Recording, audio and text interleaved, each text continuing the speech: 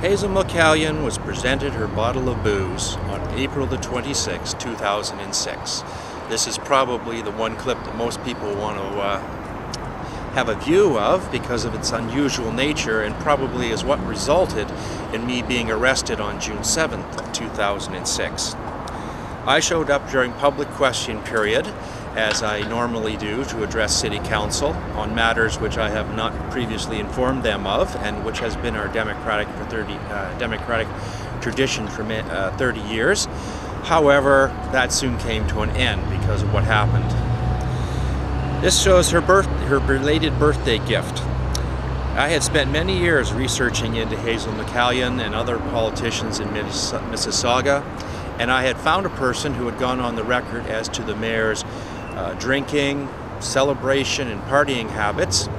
This at a time when everybody knew that this senior, more than 80 years old, was driving herself around in her own vehicle, cruising the streets of Mississauga between one event and the other.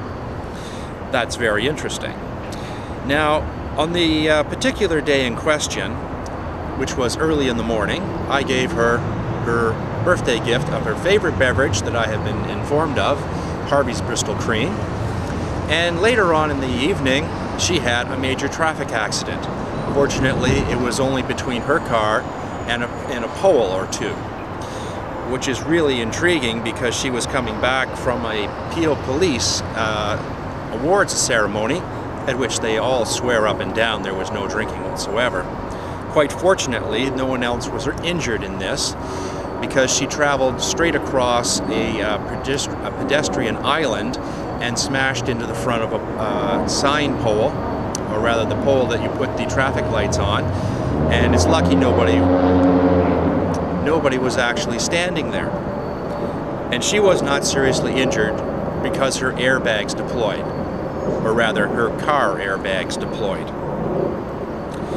But at this point it really hit home to the mayor that she really can't have people coming up and asking unscripted questions that would expose their politicians' flaws, particularly during an election year, which was 2006.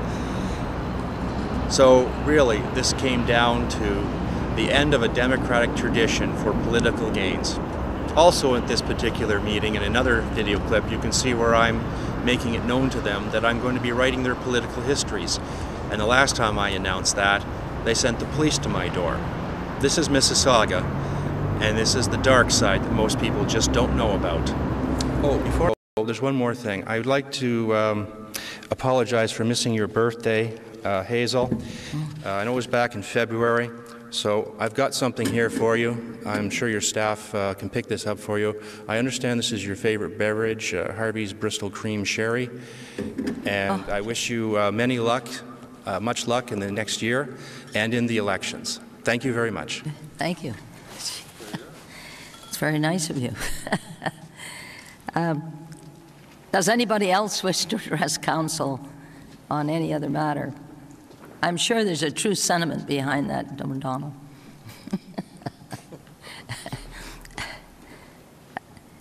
Does anybody else? No? Well, we'll go on. Well, here we are at the crash zone in 2006, where Hazel McCallion almost lost her life and could very well have killed other people.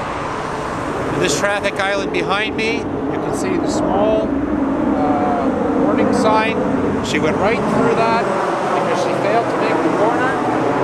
She went right into the steel pole and wrapped the front of her car around that, and it was completely undrivable. I even talked to the firemen who attended to the scene of this. And if it hadn't been for her airbags, indeed, she would have died that night. A lot of people think Hazel McCallion will live forever, and she's strong like a bull, but she's still mortal. And you really have to wonder the toll that this sort of thing has taken on her. But anyways, it's a simple thing like this in the evening where a senior can lose control, and it's a shame that the Peel Police didn't take her license, because quite frankly, if any other senior had done that, her license would have been taken.